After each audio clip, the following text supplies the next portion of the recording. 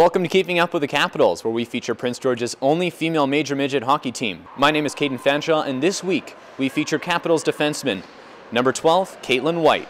We're here with Keeping Up with the Capitals, defenseman number 12, Caitlin White. What's your best feature in your play?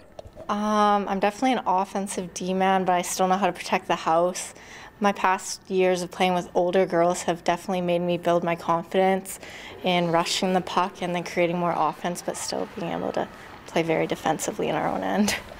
All right, so being an older girl now on the team, what kind of things do you help the young girls out with?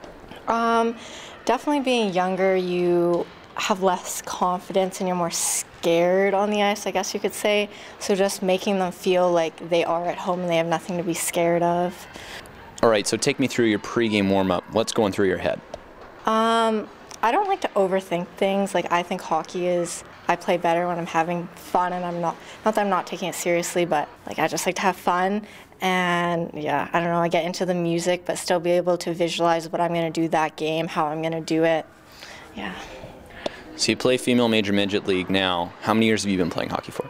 I've been playing hockey for coming on to my 9th year, I think, my 8th year. I started playing boys hockey, and then when I moved to Prince George 2 years ago, I played girls hockey. All right, so take me through the transition. Boys hockey, there's some contact involved there. Girls hockey, obviously not as much. How has the transition gone? It's gone pretty well. I don't know, when I first started playing girls, it definitely was like, whoa. Like, it was a lot less rough than boys, but I mean, I definitely think playing boys hockey gave me an advantage to being able to play aggressively and being able to take the aggressiveness. Coming from Terrace into the city of Prince George, what's the difference? The school for sure is bigger. The school system, we went elementary school, middle school, high school in Terrace, and here is just high school. So that was a big difference, but it was nice because I was going into high school here, so I was able to make my friends, and then from hockey I had friends as well. All right, so balancing hockey and school, not the easiest job in the world. How do you do it? I think I do a pretty good job at it. I'm pretty good at multitasking, and I work hard at both things, and hard work pays off in the end. So, and I also have the help of my dad and my mom and my brother being in some of my classes. It's nice for him to be able to help me catch up. So, would you say multitasking adds to the hockey game as well? Yeah, definitely does. As a defenseman, is there anyone that you model your play style after in the NHL, elsewhere? No, not really. Just over like one player, I would probably model myself over Connor McDavid, because his speed is what I would set my goals to just as an overall player, because having speed as a defenseman would help a lot, rushing it in but also back checking, catching that player. So you're an offensive defenseman, not a forward. How come you play defense? So long story short, when I was younger, starting hockey, I started later than some people. I was playing forward. I really wanted to play defense, but I couldn't really skate backwards. So I asked my coach, begged and begged, and he was like, when you can skate backwards, you can play defense. So that kind of pushed me to play defense, just wanting to get my way.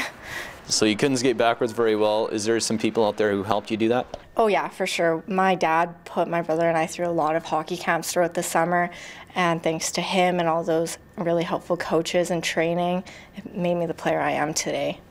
So what kind of role does your dad play in your hockey career?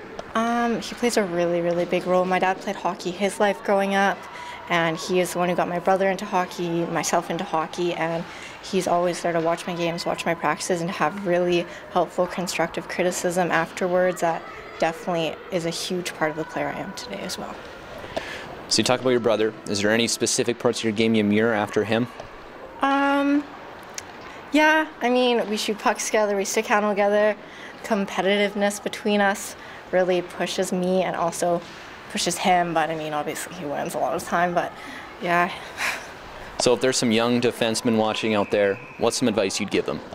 I don't know, don't get your head down when you're beat that one time in the corner, or that one-on-one, or that two-on-one. Look back at it and think of it as a learning curve. Pineapples on pizza, yes or no? No. No. Thanks for joining us on this episode of Keeping Up with the Capitals. For all things Capitals, find us on Facebook.